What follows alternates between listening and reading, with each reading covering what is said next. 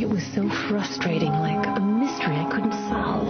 Night after night, strange sensations in my legs kept me from falling asleep. So I had to get up and move when all I wanted to do was rest. I had restless leg syndrome. My doctor confirmed it. He said with restless leg syndrome, the symptoms usually get worse at night or in the evening when it's time to relax.